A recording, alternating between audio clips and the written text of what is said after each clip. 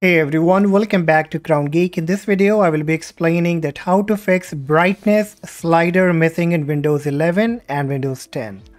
The very first thing that I would recommend that try running some kind of a scan on your PC that will find out some corrupted or some integrity violation on your PC or laptop. So click on your search box of Windows 11 or Windows 10, type here CMD. Then from the suggestion, choose Run as Administrator. Then click on Yes, and the black window will be coming up.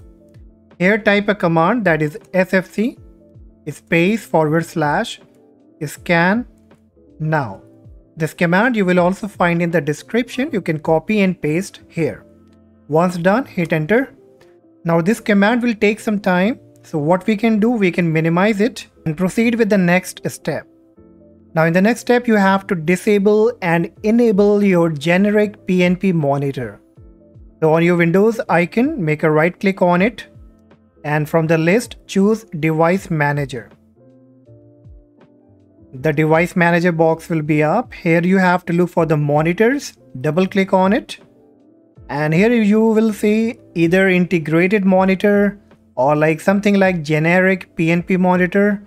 So just make a right click on it and choose Disable Device. Then click on Yes. And then wait for some time, again make a right click on it and choose Enable Device. Once you are done, now again you have to look for display adapters, double click on it. And now depending that what kind of graphic driver you are using, it can be AMD, Nvidia or Intel. Make a right click on it and choose Update Driver. Then you can go with search automatically for drivers. And if the updates are available, it will automatically update it. And if not, then this will give you this message, the best driver for your device are already installed. After doing this, click on Close and check back that if the problem is fixed. If you can see the slider on the very right hand bottom, that is here. Check back if the brightness level slider is back or not, and if not, then I would also recommend that try updating your Windows. On your search box, type Windows Update, and from the suggestion, choose Check for Updates. And here you will see that there is a message that says restart required, and my computer has been already updated, but it needs a restart to complete the updation.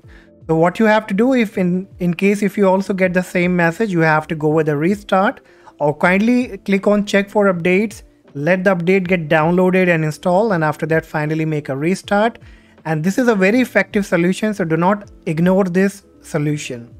Once you are done, check back, and still if you have the issues, then what else you can do, you can also try restarting the display enhancement service.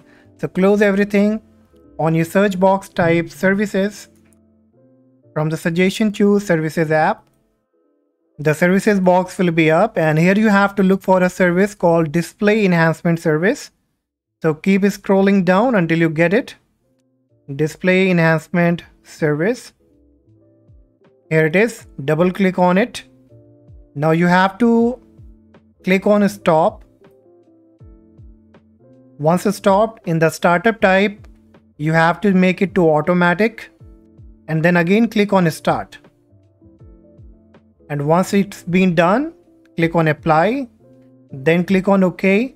Now restart your PC and check back. I'm very sure that the problem will be fixed. So that's all guys. Let me know that if this worked for you, and if yes, please consider subscribing to the channel. And still if you have the issue, then please let me know in the comment section. Till then, take care. Bye-bye.